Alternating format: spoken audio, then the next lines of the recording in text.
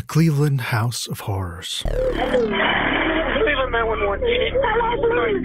Help me. I'm Amanda Berry. I've been kidnapped and I've been missing for 10 years and I'm here. I'm free now. Before that day, his neighbors said they never saw anything unusual. I mean, nothing. Dude was a school bus driver back all the way to the early 90s. He barbecued, he played an instrument. The mismatch of his outward life and the garden of horrors he tended inside can't be overlooked. It shows how good he was at creating a surface. But in reality, this malformed weirdo who lived in a residential part of Cleveland, in a close-knit Latino community, stole the innocence of 3 girls in order to satisfy his desires. This is Ariel's Garden of Horrors, this episode's evil nonfiction segment.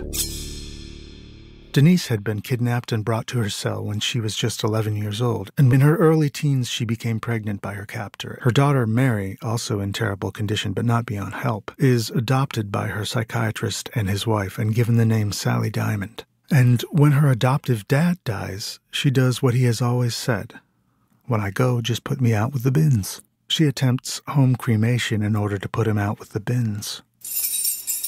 At the new dungeon, the monstrous cycle continues. Don't be scared. Subscribe to Season 1 for free in your podcast app. Then, be scared.